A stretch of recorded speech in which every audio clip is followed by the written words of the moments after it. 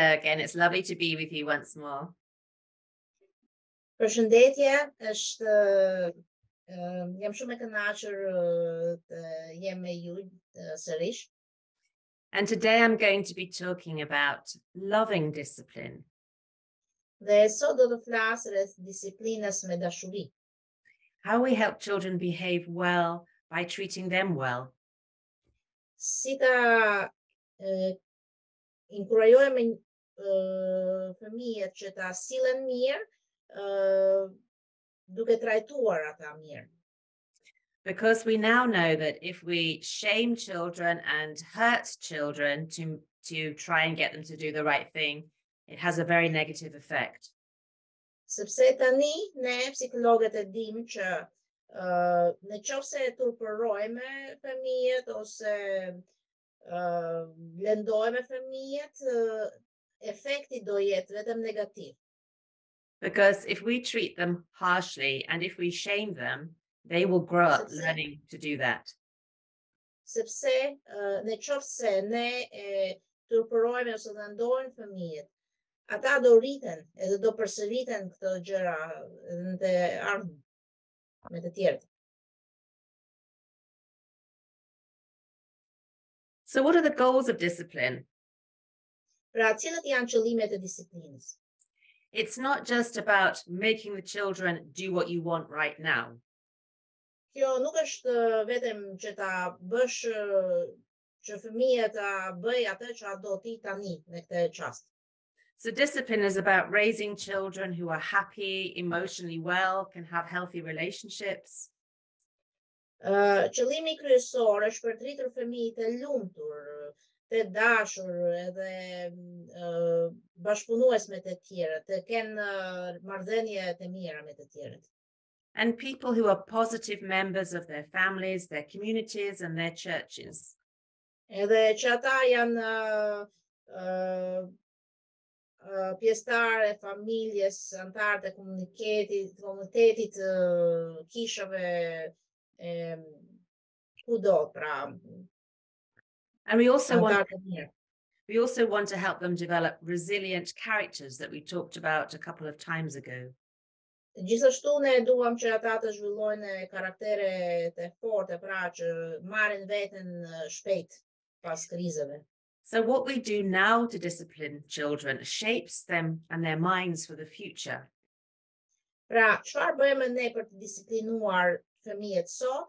Kjo e formon mendjet e tyre në të ardhmen.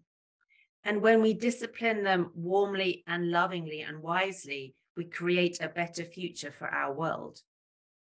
Edhe kur ne disiplinojmë fëmijët me dashuri, me mençuri, me ngrohtësi, atëherë ne krijojmë edhe një të ardhme më të mirë për gjithë shoqërinë. Because when we discipline them kindly and lovingly, we create a kind and loving future. Sepse duke disiplinuar fëmijën me dashuri, ne krijojmë një njerëz të dashur I cili do të krijojë një të ardhme të dashur. It starts with us. Gjithçka fillon me ne. When you're on an airplane and they tell you how to use the oxygen mask, kujtoni kur ishit në aeroplan, dëgjuat këshilla se si ta përdorni maskën e oksigjenit. They say you must always put it on your face before you try and help your children.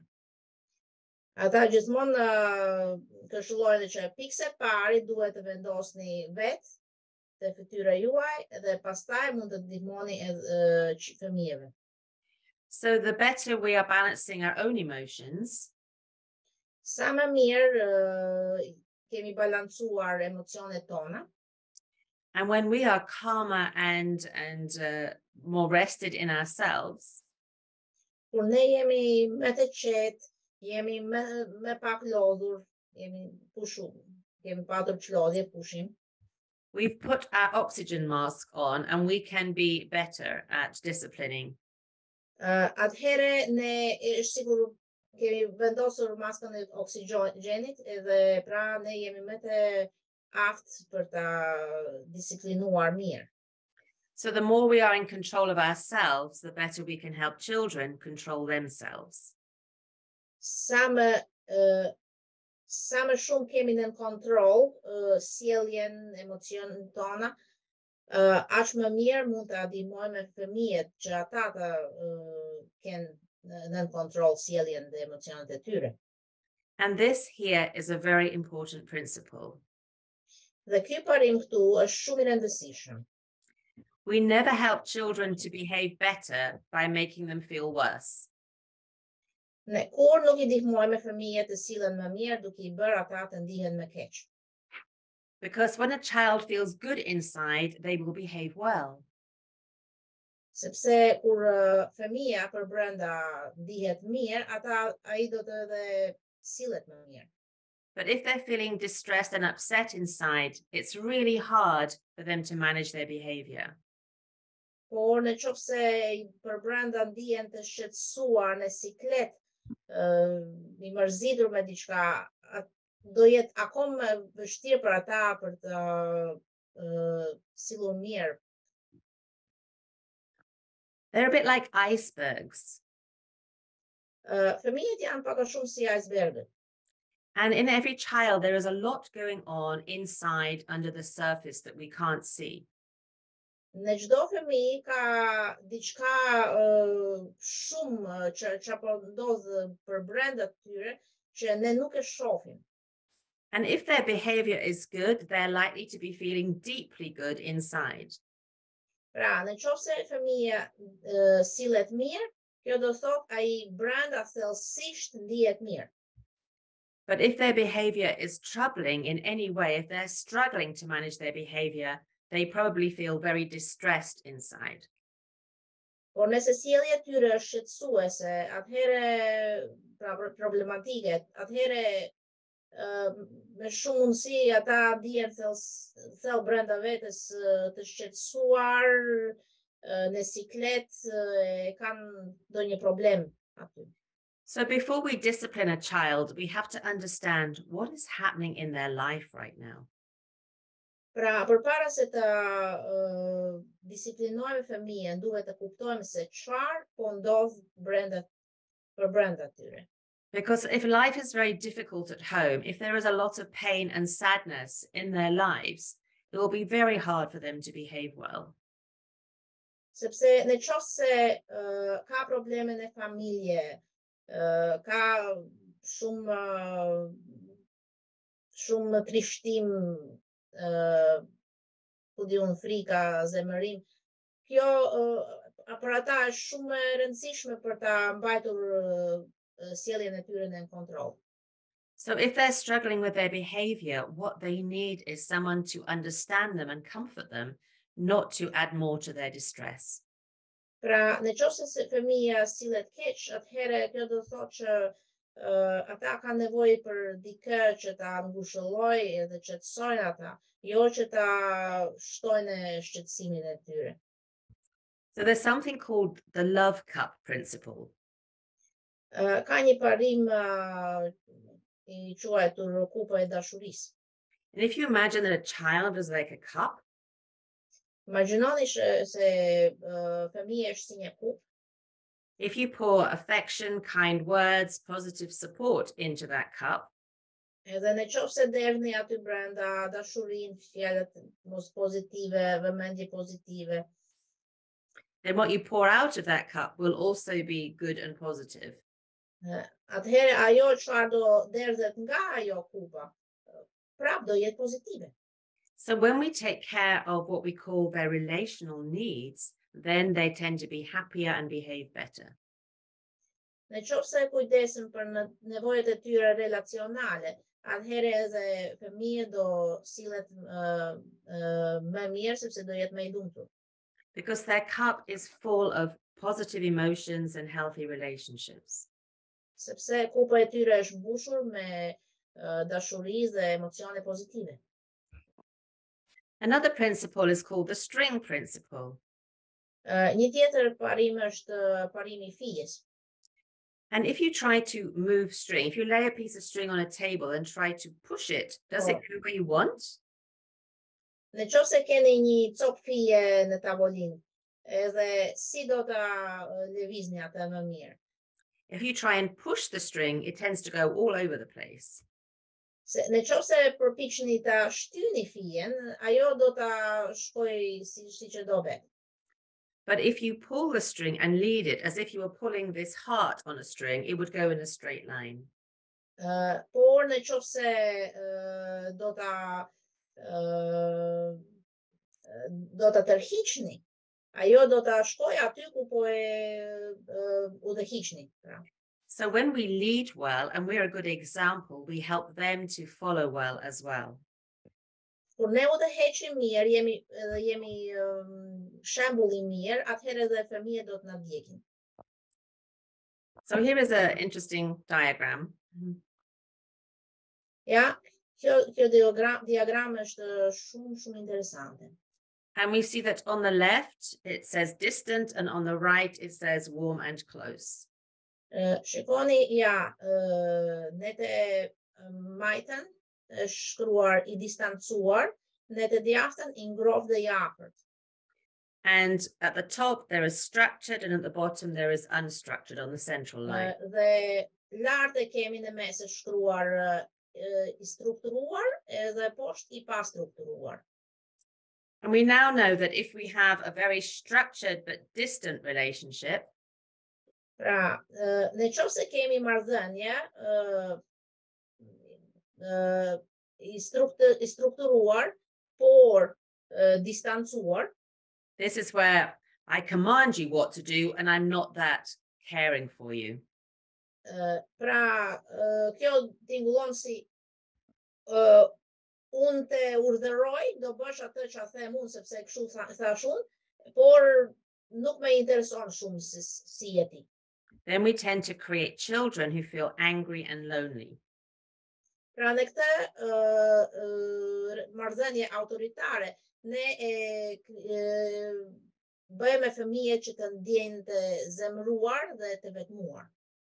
When children know that they're cared for, they're much more likely to follow our instructions. Kur fëmijët ndjejnë që janë të përkujdesur, pra që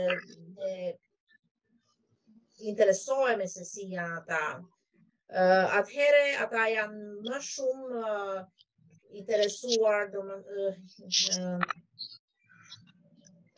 ata janë më të gatshëm për të na dëgjuar, për të bindur. And if the relationship is distant and unstructured, children feel very sad and lonely and neglected. Kurse në qoftë se marrëdhënia është e pastrukturuar dhe e distancuar, pra nuk është ngrohtë, ata dihen të trishtuar dhe të vetmuar. Because they feel the adult doesn't care about them enough to help them manage their lives. Sepse ata ndihen që I rrituri në jetën e tyre, pra nuk është interesuar, nuk I bëhet fare çfarë po ndodh me ata dhe nuk e ndihmojnë fëmijëve pra. And in the bottom right corner, we have tolerant parents, permissive parents. Pastaj kemi edhe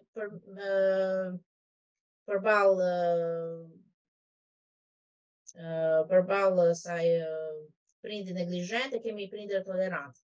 So here the children feel loved, but they don't have much structure to guide their behavior. Këtu është karakteristika që fëmijët dihen të dashur, dihen dashurinë prindërore, por nuk e ndjen strukturë në jetën e tyre. And when children feel cared for but not given any instructions how to behave, they actually feel confused and unsafe.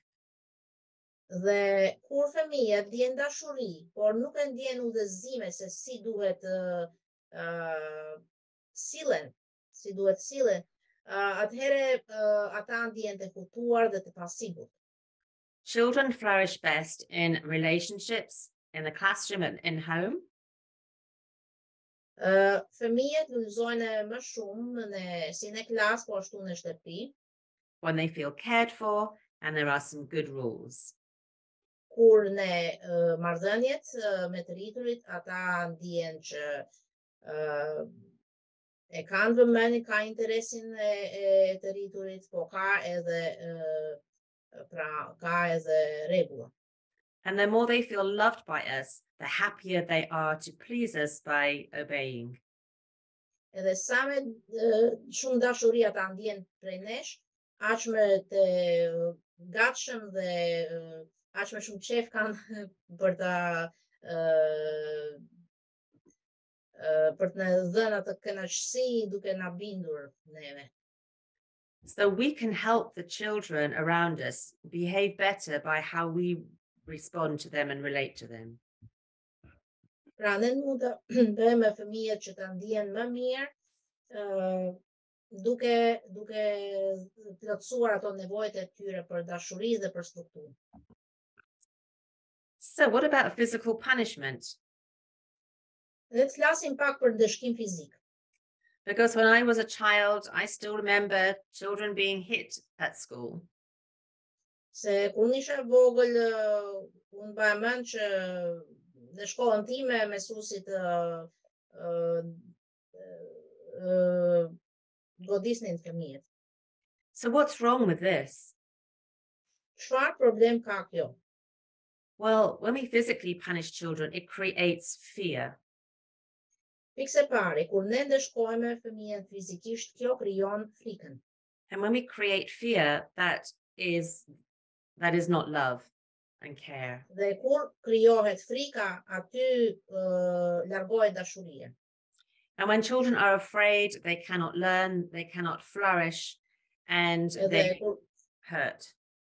Dhe kur fëmijët janë të friksuar, ata nuk janë të aftë as për të mësuar, as thjesht ndjen lënduar dhe nuk mund të lulëzojnë. And what happens is that when we hit children when they do something wrong, we teach them that it's okay for them to hit people. Dhe kur ne godasim fëmijët, atëherë ne mësojmë që është në rregull që ata të godasin të tjerët. And they learn to hit people who don't do what they want them to. Edhe në jetën e tyre ata fillojnë të godasin njerëzit të cilët nuk bëjnë ata çfarë duan ata. And that sets a pattern in their life for future violence and abusing others. Edhe kjo krijon marrëdhënia të dhunshme në të ardhmen. And physical punishment builds anger and resentment in a child's heart. Gjithashtu, dëshkimi fizik rrit zemërimin, pakënaqësinë dhe rebelimin në zemrën e fëmijës. And they start to feel rebellious. Dhe ata ndihen fillojnë të dihen rebel. And it's much harder for them to behave well when they have resentment and rebellion in their hearts. Edhe kur ka këtë pakënaqësinë, këtë si tip dëshirë për hakmarrje dhe rebelim në zemrën e tyre, është e vështirë për ata të sillen mirë. When we try to get children to obey by hurting them, dhe kur ne përpiqemi të arrime që fëmijët të binden duke ndeshkuar ata fizikisht, it doesn't teach them good things to do or self-control. Ata nuk mësojnë as sjellje pozitive, as vetë kontrollin. It doesn't change their behavior positively. Edhe kjo nuk e ndryshon sjelljen e tyre për më mirë. In fact, because we have hurt them, we make it much harder for them to behave well. Sepse kur ata janë lënduar, atëherë ata kanë akoma më vështirë për të sillur mirë. And when people who are supposed to care for them and teach them and love them hurt them in this way, dhe kur njerëzit të rriturit, pra të cilët janë për të dashuruar, për të udhëzuar, për të kujdesur për ata, por në vend të kësaj ata e lëndojnë fëmijët.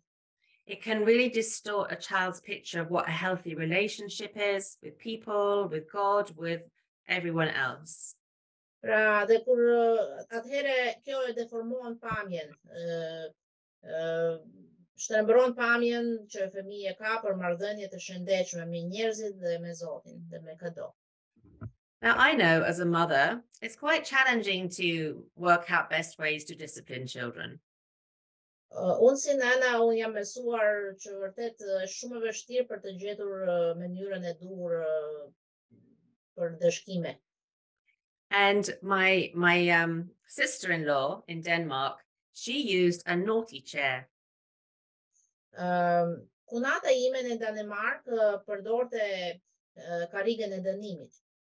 And so when her children were naughty or misbehaved, they had to sit on the naughty chair. Pra, kur fëmijët e saj kishin bërë gabime, ajo bënte urdhëron që ata të uleshin tek një karrige të veçantë, pra karrige e dënimit. And it gave them time to calm their emotions and think about what they had done. Edhe kjo është me qëllim që ata të uleshin aty edhe qëndronin qetë edhe duke u qetësuar veten edhe duke menduar se çfarë kanë bërë. And it seemed to work well with her two boys. Edhe kjo funksiononte shumë mirë me dy djemtë e saj. I had a little girl. Unë kisha një vajzë vogël. And I thought, well, let's just see if this works. Dhe unë thash, le të provojmë si funksionon kjo. So I would tell her to sit on the chair. Edhe unë pra thash vajzës ime që ta ule te karrige. And calm down. Dhe ta qetësohet. And think about what she had done and what she needed to do differently. Edhe që të reflektoj se çfarë ka bërë keq edhe çfarë duhet të bëjë ndryshe. And she was like, la-di-da-di-da-di-da. Dhe ajo pra nuk e mori këtë si seriozisht. I'm a princess on a throne. Dhe, unë jam princeshën e pronë. Didn't work very well. Kjo pra nuk funksionoi fare te unë. And then we had some important visitors, my husband's boss. Edhe një herë kishin ftuar për drek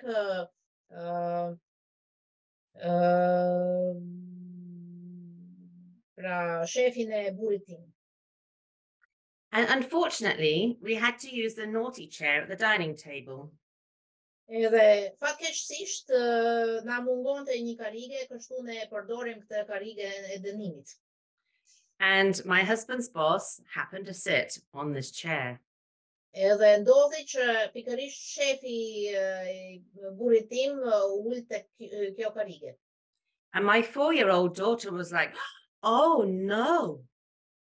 Edhe vajza ime 4 vjeçare hapi sytë të mëdha. Bo. What have you done to upset my mummy? Çfarë ke bërë, edhe ajo pyeti, çfarë ke bërë ti që e mërzit e mamin tim? I hope you're thinking about what you did that was naughty.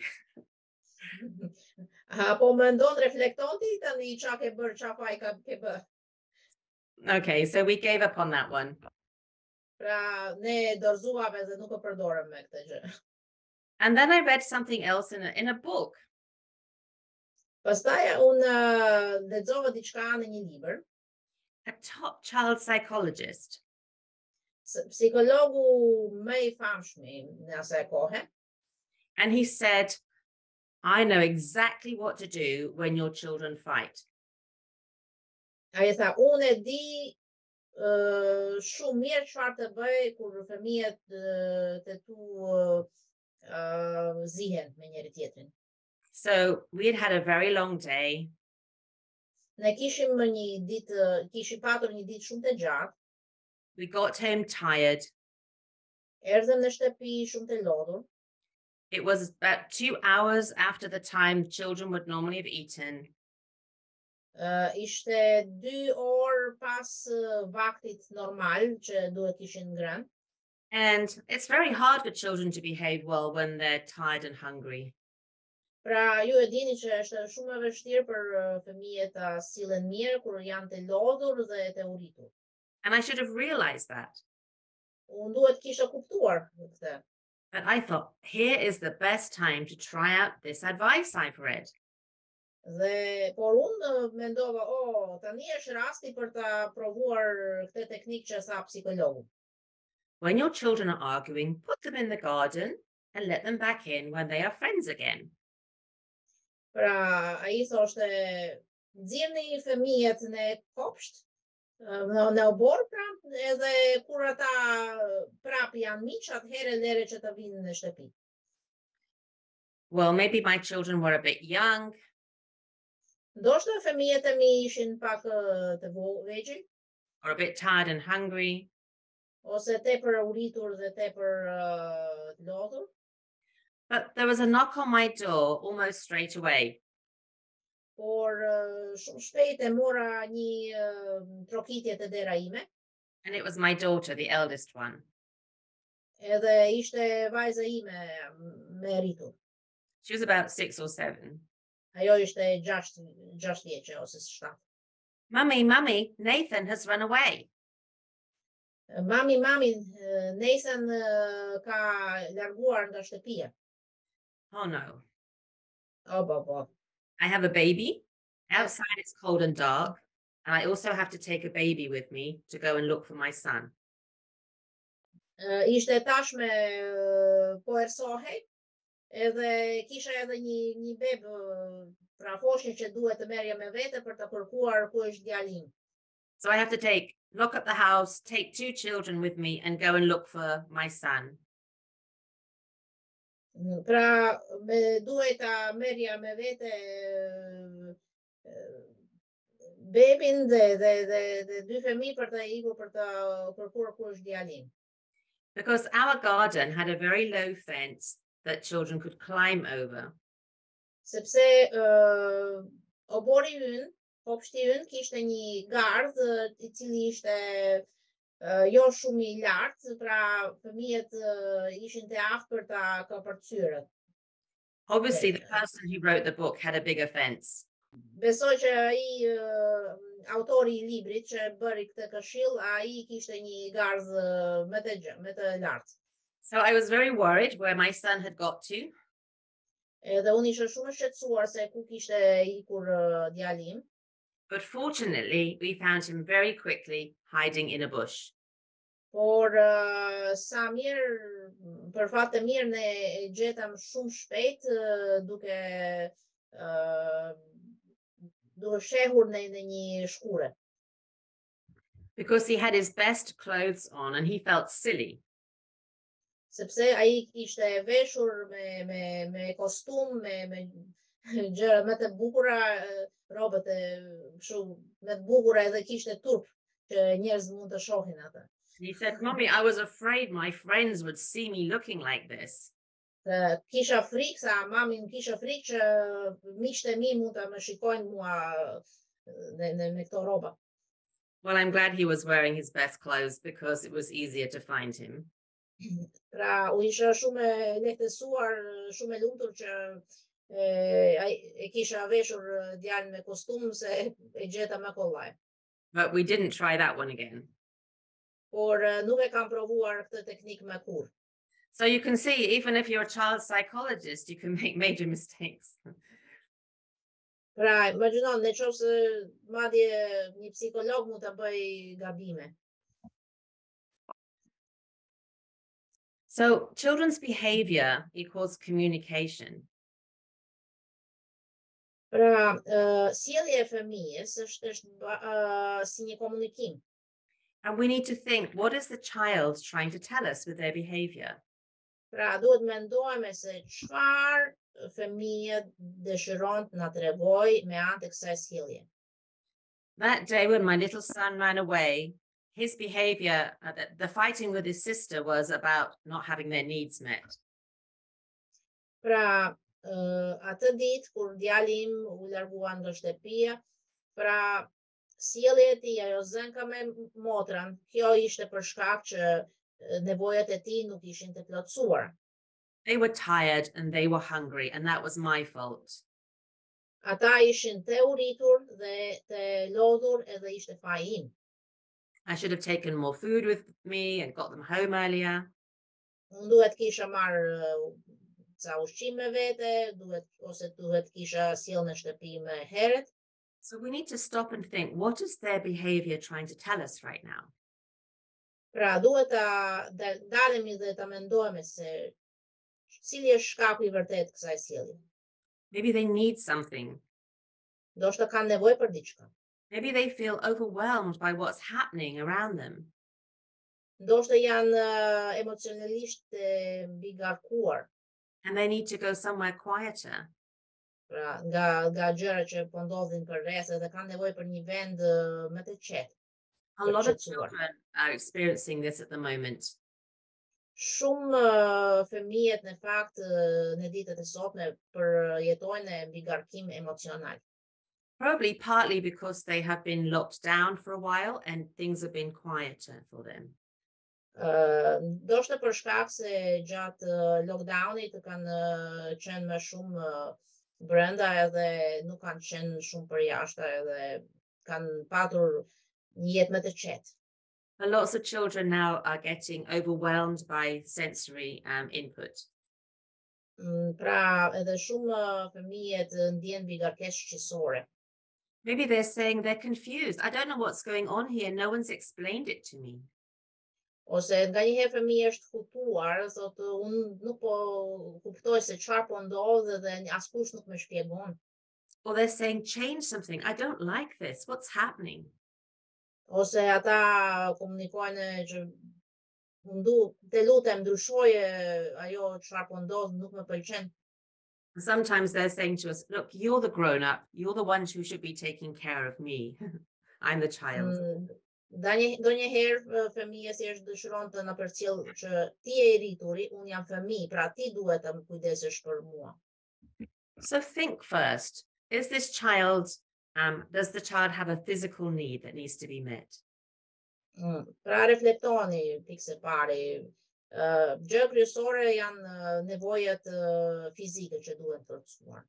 I know it's harder for me to behave nice when I'm feeling really hungry. Unë e di nga vetja, kur unë kam uri, është e vështirë për mua të sillem mirë dhe If they're thirsty, they can feel grumpy as well. Fëmijët mund ta ndihen me nerva, pra madje kur I ka etje. And if they're tired or unwell, it's really hard for them to manage their behavior. Ose ndërkohë ndihen të lodhur ose semur, prapë është e vështirë ta kenë sjelljen në kontroll. I'm going to show you a little video now of what happens when a child feels alone. Tani dua të ndaj me ju një video se çfarë ndodh kur fëmia ndihet I vetmuar. You don't need to know much of the words. Nuk e nevojë të dini çfarë po thuhet aty. But this is some research done with a mother and a baby. Por ishte një studim pra bërë me një nënë dhe me një foshnjë. And they interact really nicely. Ata kishin komunikim shumë të mirë. And then they tell the mother, look away, and when you look back, don't change your face. Dhe ata thanë nënës që ata ta shikojnë diku tjetër dhe pastaj ta mos ndryshoj mimikën e fytyrës. And you can see how quickly this child realizes there's something wrong and becomes distressed. Edhe do shikoni sa shpejt fëmia kupton se diçka nuk shkon, diçka nuk është mirë, diçka ka ndryshuar edhe ai fillon të shqetësohet. It's easy to see in a baby that just responds to what's happening very quickly. Ne mund ta lexojmë këtë shumë qartë te foshnja I cili shpreh gjithçka që ndjen. But the same difficult emotions the baby has, por te gjitha këto emocione të ndërlikuara që ndjen te foshnja, They happen inside children, teenagers, and even us as adults. Kjo ndodh edhe brenda fëmijëve me të rritur, të adoleshente, edhe tek ne të rriturit. When we feel that someone we love or trust isn't there for us right now, isn't available to us. Kur ne ndjeme që dikush të cilin ne duam, të cilin tek të cilin ne kemi besim, edhe ai nuk tregohet i besueshëm, pra ai nuk na mbështet aty ku ne kemi nevojë për atë më shumë. But you'll see, because this baby has a good relationship with the mother, Pra kjo krijon një stres të madh. Edhe do të shikoni për shkak se kjo nëna kishte një lidhje të fortë me foshnjën. when the mother turns back to them and interacts, they soon calm down. Kur nëna prap fillon ta buzëqesh bebit, ai shumë shpejt qetësohet sërish. But if a child experiences this regularly in a relationship with an adult, it really disturbs them inside. Por, pra kjo nuk bëri një dëm të madh kësaj foshnje. Por në qoftë se kjo ndodh në mënyrë të rregullisht, pra atëherë kjo bën shqetësim të madh dhe dëm të madh fëmijës. So let's hope this works. Pra, le të shikojmë video. Babies this young are extremely responsive to the emotions and the reactivity and the social interaction that they get from the world around them. This is something that we started studying 30, 40 years ago, when people didn't think that infants could engage in social interaction. In the still face experiment, what the mother did was she sits down and she's playing with her baby, who's about a year of age. I'm like a girl. Oh. And she gives a greeting to the baby gives a greeting back to her. Yeah. This baby starts pointing at different places in the world, and the mother's trying to engage her and play with her. They're working to coordinate their emotions and their intentions, what they want to do in the world. And that's really what the baby is used to. And then we ask the mother to not respond to the baby. The baby very quickly picks up on this, and then she uses all of her abilities to try and get the mother back. She smiles at the mother. She points because she's used to the mother looking where she points. The baby puts both hands up in front of her and says, "What's happening here?" She makes that screechy sound at the mother, like, "Come on, why aren't we doing this?" Even in this 2 minutes, when they don't get the normal reaction, they react with negative emotions, they turn away, they feel the stress of it. They actually may lose control of their posture because of the stress that they're experiencing. Okay. I'm here. And what are you doing? Oh, yes. Oh, So you can see how quickly a child can become distressed when an adult that they care for doesn't respond to them or responds negatively. Pra, ju e pat se sa shpejt fëmia shqetësohet kur nuk e merr vëmendjen e nevojshme dhe kur nevojat e tyre nuk janë plotësuara nga të rrituri. And if that happens a lot, that child will become quite distressed inside. Dhe kur kjo ndodh në mënyrë të rregullisht, pra kjo do të krijojë një stres të madh brenda fëmijës. And they may start to feel unloved and very stressed by the situation. Pra ata nuk do të dihen që janë të dashur dhe do kenë stres të madh. And when children feel very alone, it's really difficult for them. Dhe kur fëmija dihet I vetmuar, si braktisur pak a shumë, kjo është shumë e vështirë për ata. The world feels very unsafe and they feel very sad.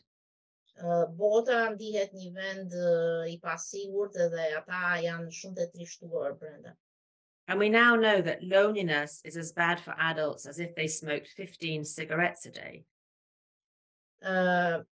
Është fakti që vetmia e të rriturit është po aq e rrezikshme për shëndetin, But it's much harder, sa pirja e 15 cigareve në ditë.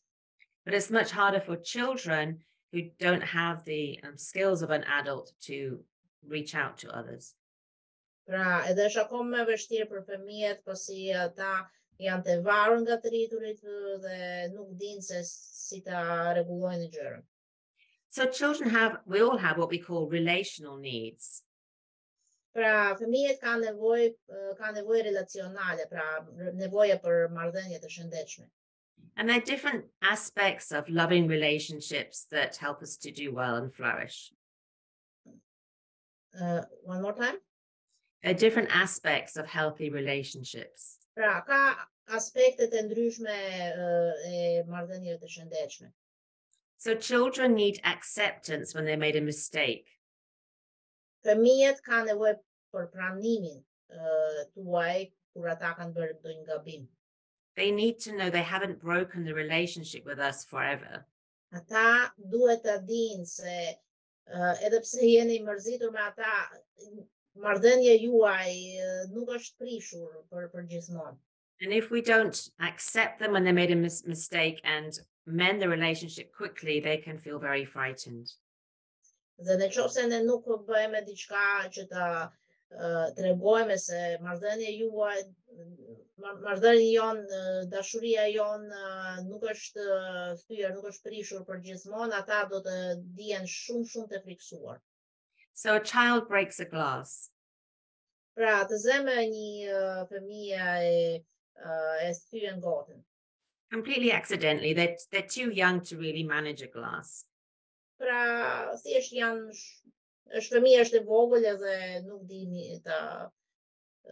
si të sillet me gota prej gjami. And an accepting adult will say, that's an accident. Let me clear it up for you. Edhe një sjellje që demonstron pranimin për të rriturit, pra është e tillë që rrituri thotë, kjo ishte një aksident, tani mos lëviz sa ta pastroj gjithçka.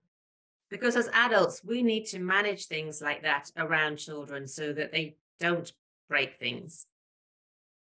Pra, kjo është puna jonë të rriturve, ta menaxhojmë mjedisin e fëmijës që ata ta mos thyen gjana kollaj, mos lëndohen. Because they can't manage it themselves. Sepse ata janë tepër të vegjël për të menaxhuar këtë vetë. So, but if we blame them and are angry with them, then that's quite distressing for them. Por nëse ne e fajsojmë fëmijët dhe I bërtasim atyre, kjo vetëm shqetëson fëmijën. And we might actually be treating them as if the glass is more important than their feelings. Se në këtë mënyrë ne bëjmë ata që ata të ndjehen sikur gota ishte më e vlefshme, më e çmuar se sa ata. Children also need affection and kindness and feeling warm in the relationship. Pra, fëmijët kanë nevojë të ndihen afeksion, ngrohtësinë, dashurisë në marrëdhënien. In fact, we all need these things, but when children have them, they are more likely to behave better. Ne të gjithë kemi nevojë për këto gjëra dhe kur fëmijët ndjehen e kanë këto në marrëdhënie, ata janë më të prirë për të sillur mirë. They need our appreciation when they've done something well. That encourages them. Ata kanë nevojë për vlerësimin ton pozitiv kur ata kanë bërë diçka të veçantë, diçka të mirë. They need to know that we value them and cherish them and that they are special to us. Ata duhet të dinë se ne e çmojmë atë, janë të çmuar, janë të rëndësishëm për ne. They often need our focused attention, but we're often too busy to give it to them. Ata kanë nevojë edhe për vëmendjen tonë të përqendruar, dhe fatkeqësisht shpesh herë ne jemi tepër të zënë për të dhënë këtë vëmendje të nevojshme. When we give them positive attention when they're doing things well, it really helps them behave well. Kur ne e kapim fëmijët duke bërë gjëra mirë dhe lavdërojmë dhe japim këtë vëmendje pozitive për gjëra pozitive që kanë bërë, atëherë kjo e ndihmon shumë në sjelljen pozitive. Because many children will do, quote, naughty things just because they crave our attention. Sepse shpesh herë fëmijët e bën ndonjë gjë, ndonjë gabim, ndonjë gjë e keqe, pra me sjelljen e keqe ata përpiqen ta marrin vëmendje, qoftë vëmendje negative, por vëmendje. When a child is sad or distressed or hurt or sick, they need our comfort. Kur fëmia është i trishtuar ose dihen keq ose dihen se kanë nevojë për ngushëllimin tonë. When we comfort them, it helps their brains to learn how to calm down on their own. Kur ne ngushëllojmë fëmijën, ata mësojnë si të qetësohen, truri i tyre mëson se empati dhe si të qetësohen vetë. They need our encouragement, our clapping to help them do things well or to let them know they've done things well. Ata kanë nevojë për inkurajimin tonë kur ata kanë bërë ndonjë gjë të mirë. And they also need our respect. We need to talk to them respectfully, as if they were adults and not shame them. Edhe ne duhet gjithashtu ta tregojmë respekt duke folur sikur ata ishin të rriturit. And respecting them is so important. Respekt është shumë i rëndësishëm. And because it gives them dignity as human beings. Sepse kjo krijon dinjitet në gjendjen njerëzore. I actually had a teacher that shamed me terribly in my first class at school. Unë në klasën time të parë shkollës kishe një mësuese e cila me turpëroi para gjithë klasës. And I didn't realize it, but I struggled with that shame for about 40 years. Dhe unë nuk e kuptova direkt, por e kam me të ndjerë turpit prej atë dite tutje, kam përjetuar këtë dhe kam luftuar me këtë ndjenjen e turpit për 40 vite me radhë. Until I finally realized where it had come from. Derisa e kuptova se nga doli kjo. Our children need help from us and support as they learn about how to do things well. Ne duhet ta mbështesim fëmijën edhe ndihmojmë nëse ata nuk e bëjnë diçka vetë, nuk janë të aftë të dalin banë vetë. Or when they're struggling and stressed. Ose kur ata janë në stres e ka ndonjë vështirësi. They also need us to help them feel safe. Gjithashtu ata kanë nevojë për ndihmën tonë për të ndjerën të sigurt. Because when the adults who care for them make them feel afraid, it's very difficult for them. Sepse nëse të rriturit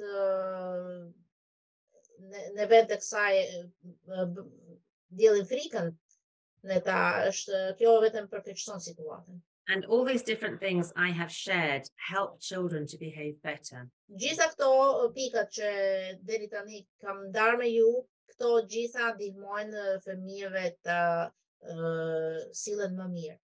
And I have found that when we meet these special needs in children, their behavior often is good all by itself. Like we don't have to do much else. Dhe unë kam vëre që nëse gjitha këto pikat janë të plotësuar, atëherë nuk ka shumë problem është shumë lehtë ta menaxhosh fëmijën edhe sjellja e tyre është normalisht shumë mirë. Because when we do these things, they have a healthy sense of who they are and they feel loved and safe. Sepse kur ne bëjmë gjithë ato gjëra, atëherë fëmijët e kanë të sensin se kush janë ata edhe ndihen të dashur dhe të sigurt. And I can honestly say when we tried this with our children, we hardly ever had to discipline them. Dhe kur ne kemi bërë gjithçka për kësaj për fëmijët tanë, ne praktikisht s'kishim fare nevojë të disiplinojmë ata. We need to put ourselves in their shoes and do to them as we would want someone to do to us. Treat them as we would want to be treated as children. Pra, ne duhet vishim këpucët e fëmijës, të imagjinojmë pra veten në situatën e fëmijës, edhe duhet të bëjmë fëmijës atë çfarë do të kishim dëshiruar që dikush na bënte ne kur ishim fëmijë.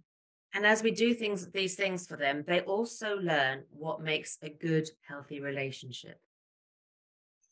Dhe gjithashtu ne me këto, duke bërë gjitha këto, ne tregojmë, mësojmë fëmijës se si duket një marrëdhënie të shëndetshme. When children are afraid of punishment, they don't learn very well. Kur fëmijët janë friksuar nga dëshkimi, ata nuk mësojnë mirë. We also have to ask, is the child developmentally mature enough to do what I'm asking them to do? Duhet të pyesim vetet, a është i aftë fëmia të bëjë atë çfarë u kërkoj prej të? I see some parents and teachers tell children off for things that children that age can't even do. Unë kam parë kur prindrit ose mësuesit bërtasin fëmijës për shkak se ata nuk kanë bërë gjëra që ata në fakt fëmijët nuk janë të aftë për të bërë. Like small children will naturally knock things off the table, they're more clumsy. Pra, për shembull, fëmijët e vegjël janë me të ngaset edhe naturalisht ata janë më prirë për ta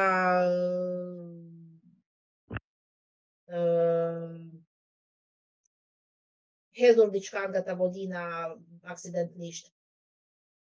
So if children are struggling to learn, we need to think how we adapt, not expect them to adapt to us.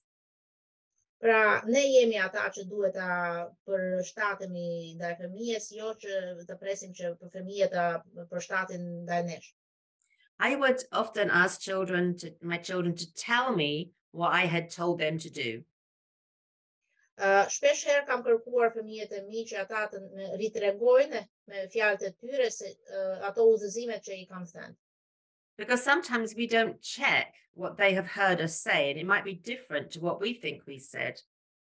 Sepse nganjëherë fëmia e ka kuptuar ndryshe se çfarë kemi thënë. So if they don't understand us, they're not being naughty, they're just not understanding what we're telling them to do. Pra, nëse ata ka keq kuptuar fjalët tona, atëherë kjo nuk është mosbindje, si është një keq kuptim. And if you have young children, they can often only manage one command at a time. Edhe mbani mend që fëmijët e vegjël, ata mund të jenë të aftë për të mbajtur mend vetëm një udhëzim në të njëjtën kohë. So don't tell them to do 3 things because they won't remember all of them. Pra, mos kërkoni fëmijës e vogël që ta bëj 3 gjëra, sepse ata do të mbajnë mend vetëm një. I had a problem with my children because of one word in English.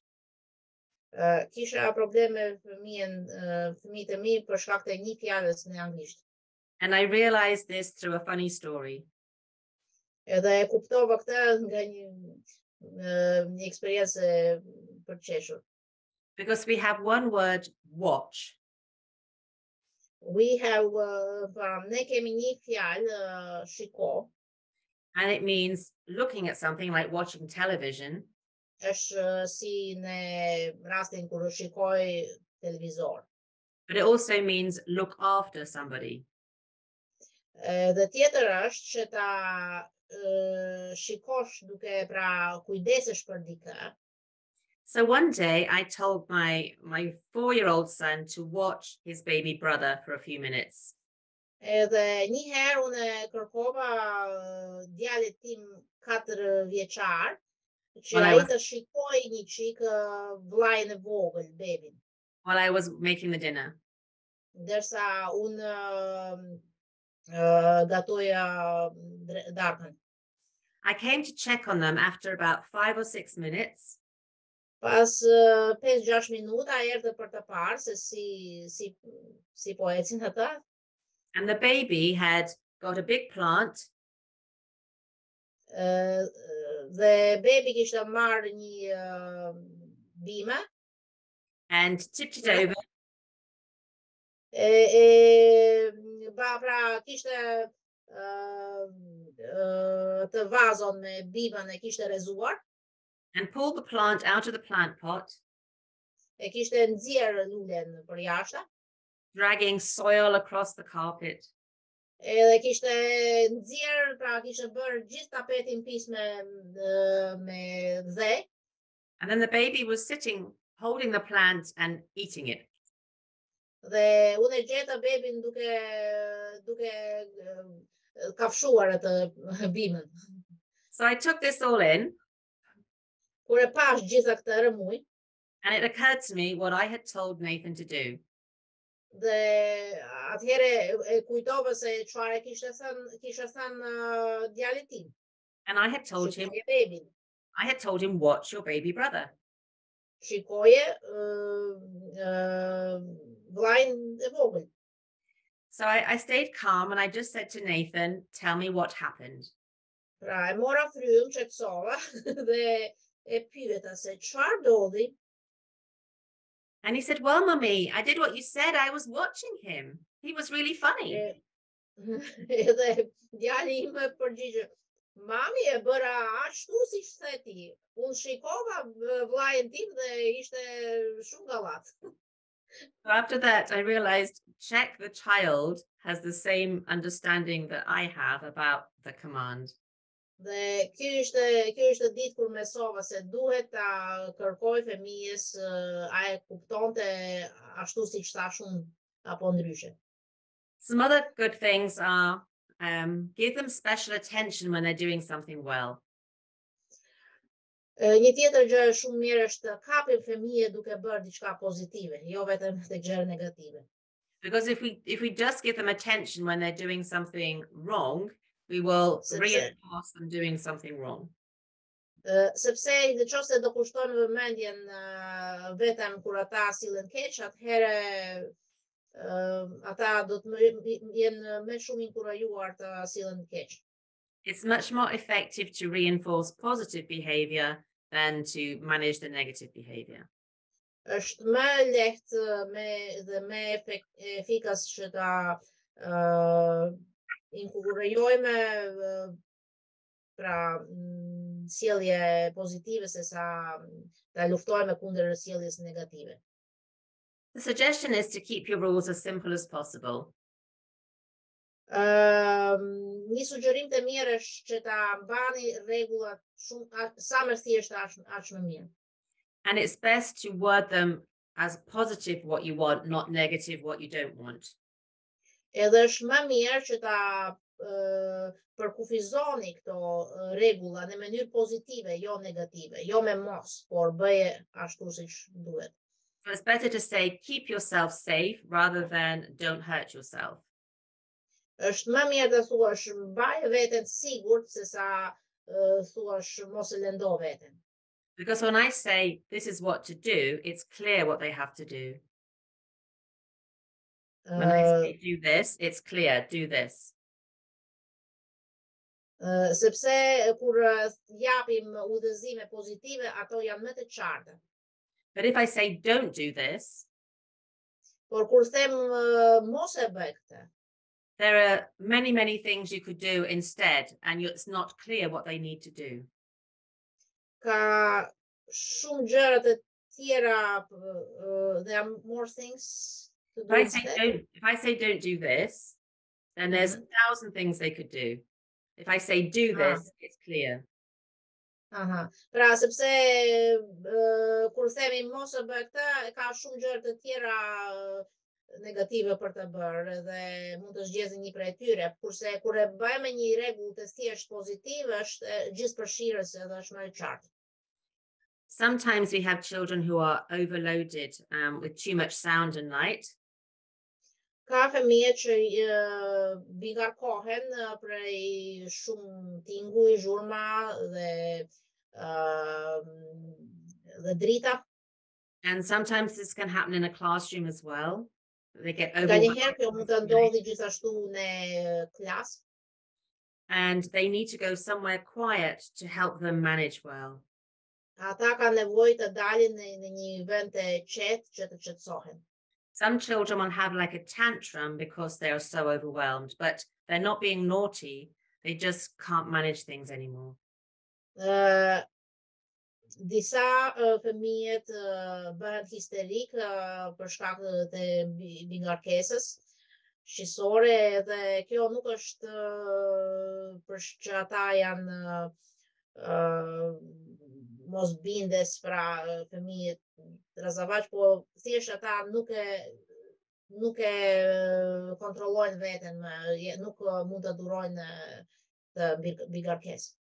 So if a child is having that experience, we need to provide a quiet place for them to work.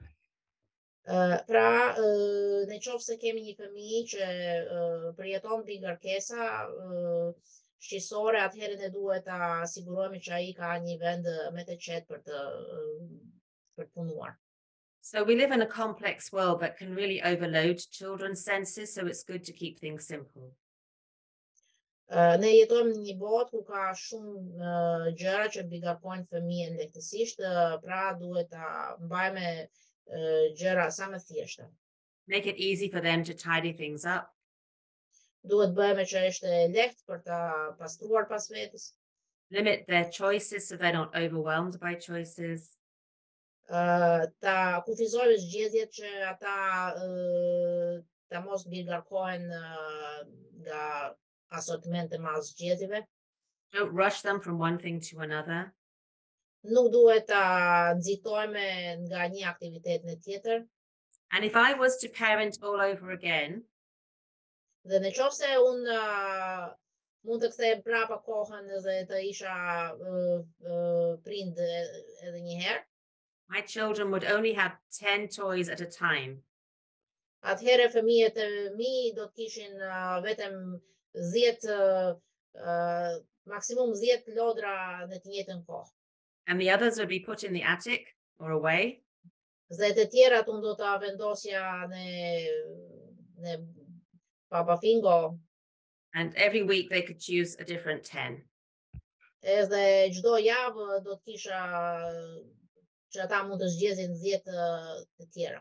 Because they play better when their choices are limited.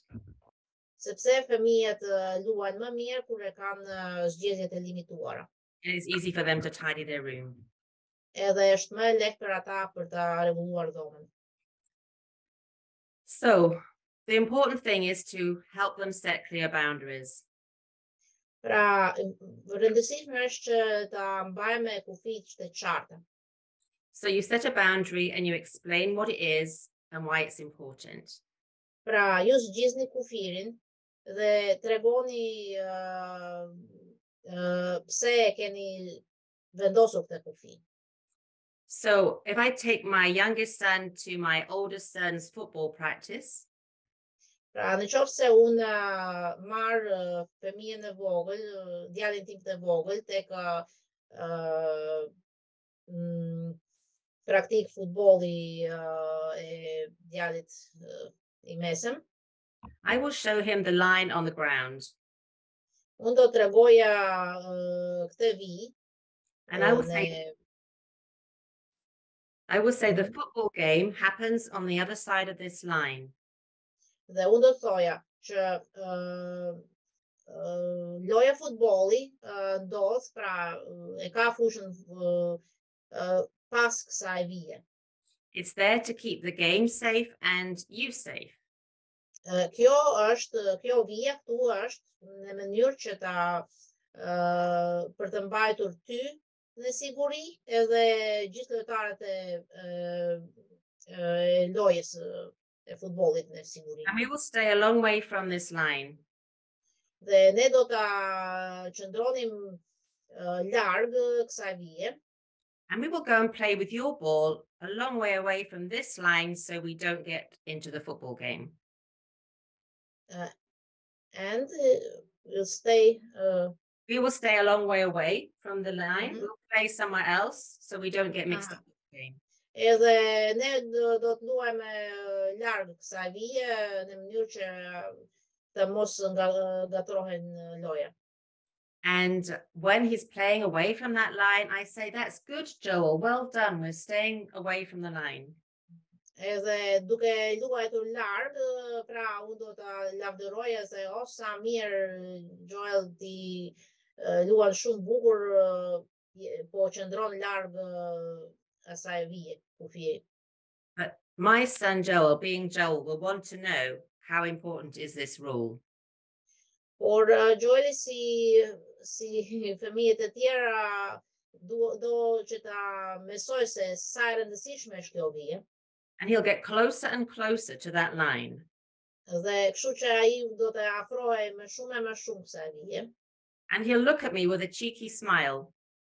Edhe do të ai shikonte mua me buzëqeshje. So, what will mommy do if I get near the line?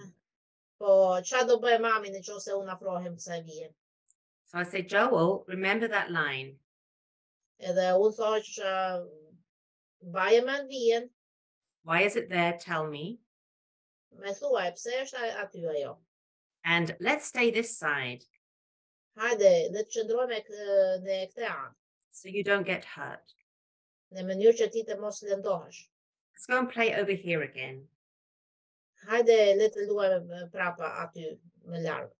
Because if you cross that line, I won't be able to bring you here anymore.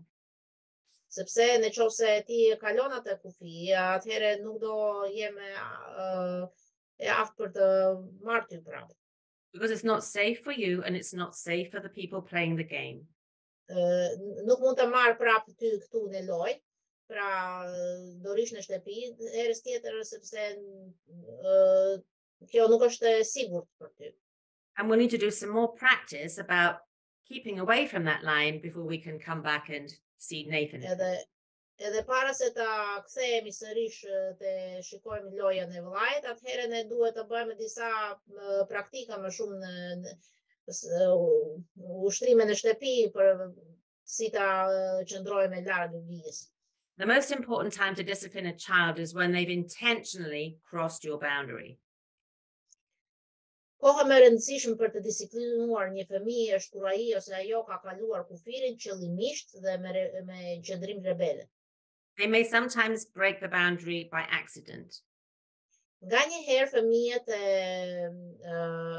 kalojnë kufirin për shkak të ndonjë aksident. But when they've done something you told them not to and there's been a consequence, that's when you need to deal with it. Por nëse keni bërë të qartë kufirin, edhe ata prapë kanë thyer këtë rregull në mënyrë rebele, atëherë duhet ta bëni ndonjë gjë, duhet ta reagoni ndaj kësaj.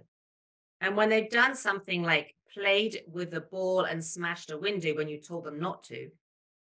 Dhe kur ata për shembull e kanë thyer një xham me top, kur ju keni treguar rregullat që nuk duhet ta lozin me top afër xhamit. I know that I can feel really angry. Unë e di, unë kam përjetuar këtë, kam qenë shumë e zemëruar. And when I'm feeling like that, that's not a good time for me to discipline my child well, or any Po child. unë e di, po gjithashtu unë e di, kur unë jam vetë i garkuar me emocione, jam e zemëruar, atëherë kjo nuk është çasti I duhur që ta disiplinoj fëmijën. And I know I need to take some deep breaths and I need to pray. Pra, unë e di që atëherë unë duhet ta marca frymë të thella dhe lutem Zotin që të më jap paqe. And I need to ask God to give me some wisdom to deal with this child's behavior. Dhe mençuri gjithashtu se si të reagoj tek këtë sjellje e padëshiruara. So I need to calm down myself and then make sure that we can talk in a private place. Pra, unë atëhere unë qetësohem pikse pari dhe pastaj e gjej një vend të qetë ku mund ta flas me fëmijën privatisht. And then the best thing to do is not say, why did you do that? Edhe pastaj pyetja e duhur ç'a duhet të them, pyesni fëmijës nuk është pse ndodhi kjo. Because they often have no clue why they did it and they will just lie and make something up. Sepse shpesh herë fëmija as nuk ka ide pse ndodhi, pse bëri atë që bëri. Ata atëherë do ta thjesht sajojnë do një gjë, do gënjejnë një justifikim. When we say what happened, they can just tell us step by step what happened. Po në qoftë se pyesnim çfarë ndodhi, atëherë ata hap pas hapi do ritregojnë se çfarë ndodhi, si ndodhi. And it's important to connect with them before we try to correct them. So build the relationship before we try to discipline them and talk about what went wrong. Dhe është e rëndësishme që ta krijojmë një të lidhje emocionale, relacionale me fëmijën para se të ridrejtojmë ata. And help them to calm down because they can't think clearly if they're still really distressed and angry. Dhe gjithashtu duhet ta ndihmojmë që fëmijët të qetësohet, sepse është e vështirë për ata të ridrejtohen kur janë të zemruar dhe stresuar. Or maybe they're sad or afraid. So help them deal with their big emotions first. Ndoshta ata janë të friksuar ose trishtuar, pra duhet ta shërojmë ato emocionet e tyre pikse pari. An important principle is that if we try and set rules, but we don't have a relationship with them, we will just cause rebellion. Dhe është një rregull, domethënë një ligj, mund të themi që nëse japim rregullat fëmijëve, por nuk kemi marrëdhënie të ngrohtë, kjo vetëm do të krijojë rebelion. We need to check they understand which boundary was broken and how. Ne duhet të sigurohemi që ata të kuptojnë se cili kufi ishte kaluar, ishte thyer cili rregull dhe pse ai rregull, ajo kufi është aq e rëndësishëm. They need to understand why it was important. The boundary was important. Pra ata duhet kuptojnë se pse është kjo e rëndësishme. And then they need to know very quickly that we care for them. Dhe ata duhet ta mesojnë shumë shpejt se ne thjesht ne kujdesem për ata, na intereson mirëqenia e tyre. And we could say, yes, I'm really sad that this happened. Ne mund të themi po, unë jam mërzitur që kjo ndodhi. But nothing that you do will ever stop me loving you. Por asgjë që ti bën nuk ndryshon dashurinë time për ty. And let's see what we can do together to put it right. Hajde le ta diskutojmë, ta mendojmë se çfarë mund të bëjmë të rregullojmë këtë gjë. So it's very effective for them to put things right when they've made a problem. Pra është e rëndësishme për mirëqenien e fëmijëve që ata ta kontribuojnë për rregullimin e situatës, për ta bëjnë ndonjë dëmshpërblim për ata që kanë bërë. Because when they help to fix it, even in a small way, they understand the value of things. Pra, sepse në qoftë se ata kontribuojnë të paktën në mënyrë të vogël, sidoqoftë kjo e rikthen fëmijës ndjenjen e vlerës. And putting things right helps them to restore their sense of respect as well.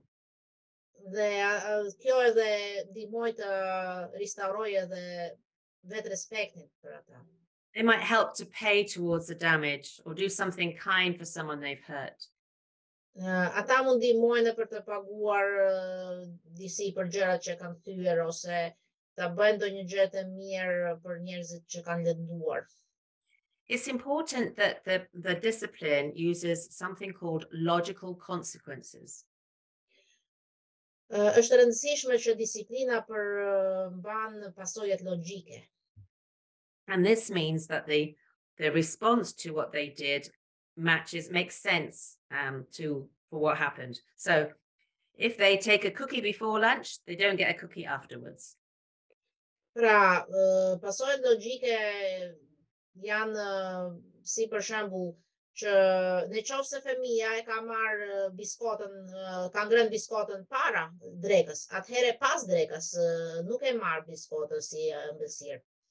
If they break something, then they help to pay for it.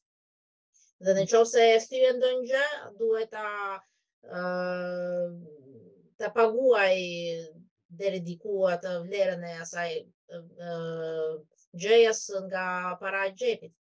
If they stay out too late, they don't get to stay out the next time.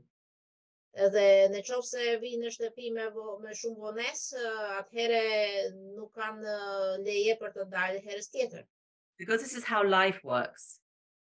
Sepse kjo është se si funksionon jeta. If you drive too fast, you will have your license taken away. Në qoftë se kalosh shpejtësinë me makinë, atëherë do ta hiqen patenta. If you break something serious, you will go to jail or have to pay fine. Në qoftë se thyeni diçka të rëndësishme, do paguani për vlerën e çka keni thyer ose mund të madje shkoni në burg.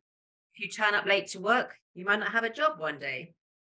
Në qoftë se jeni vonë, vini shpesh herë vonë për punë, mund ta pushojnë nga puna.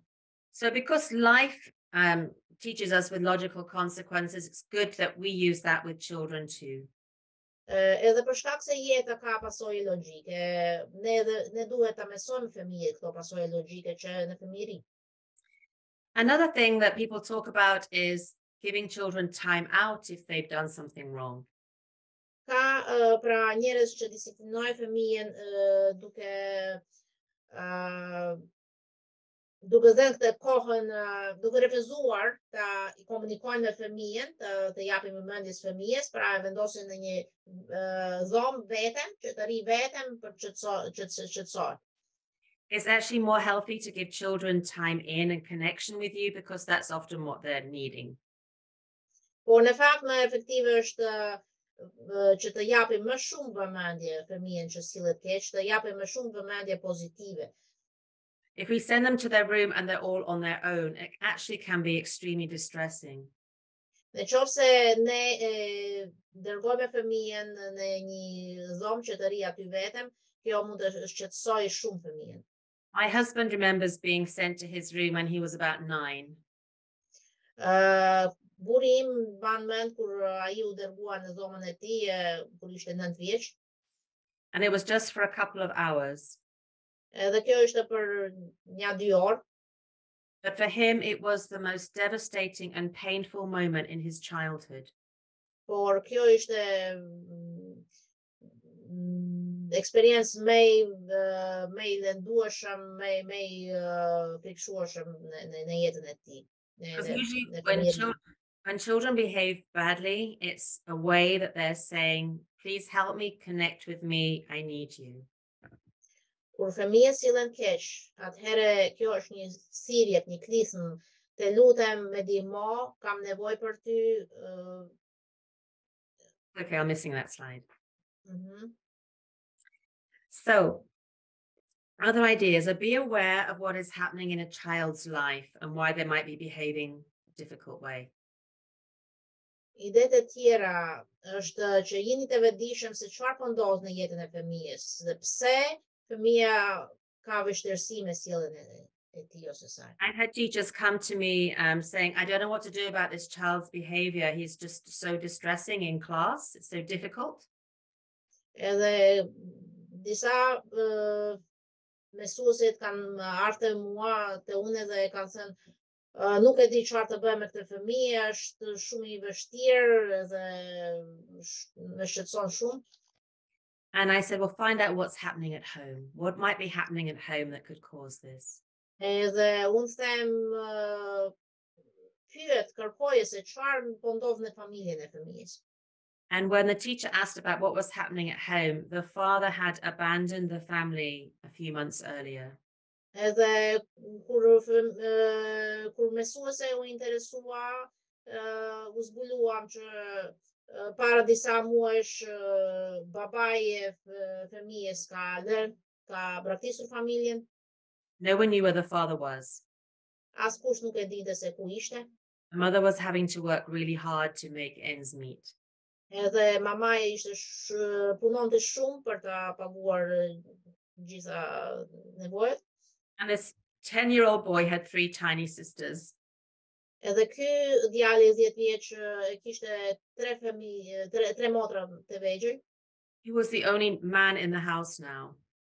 Edhe tani ai ishte I vetmi burr në shtëpi.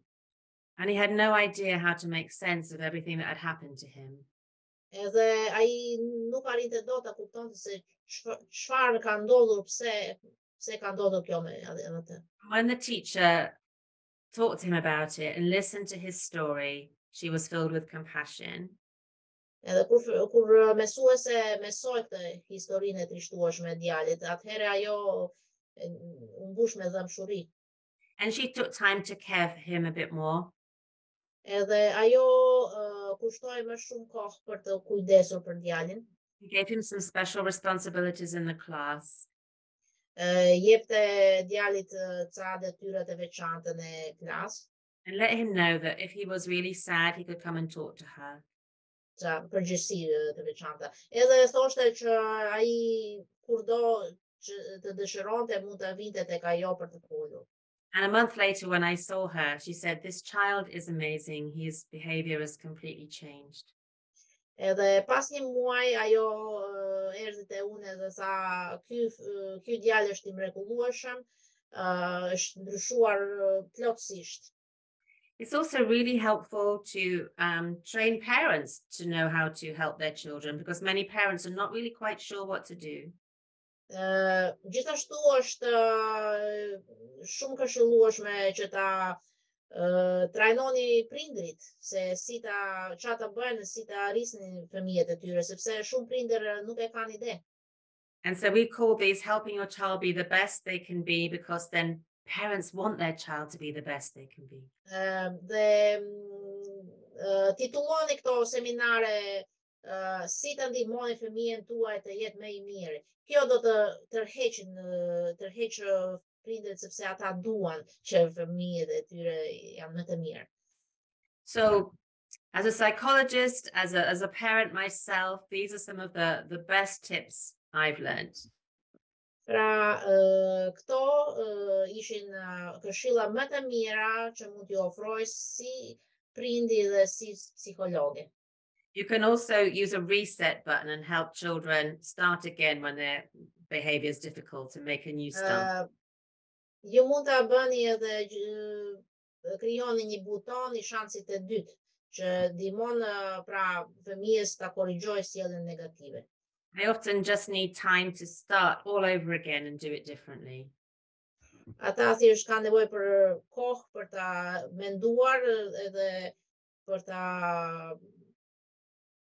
ta bërë herës tjetër ndryshe.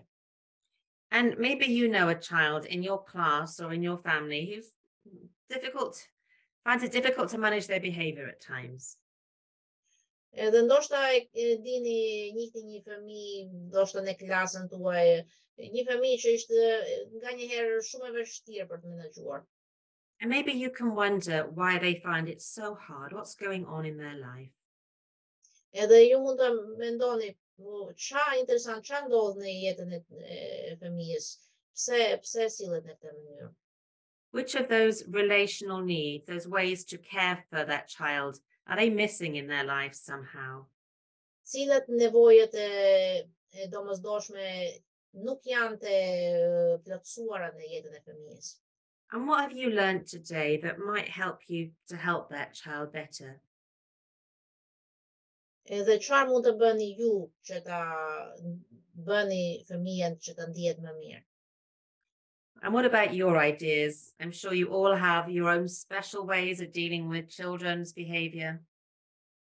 Besoj që edhe ju keni ide tuaja dhe edhe ju mund të jepni këshilla se çfarë funksionon për ju, çfarë keni bërë ju për të menaxhuar fëmijët në klasë. And maybe you could share them with us when we finish this presentation just now. Edhe tani kur do mbarojmë këtë prezantim, ndoshta mund të ndani me ne. And if you can speak English, I wrote some of the website handsonscotland.co.uk. Edhe në qoftë se dini anglisht, ja ky linku çonte një faqe që ka këshillat e mira.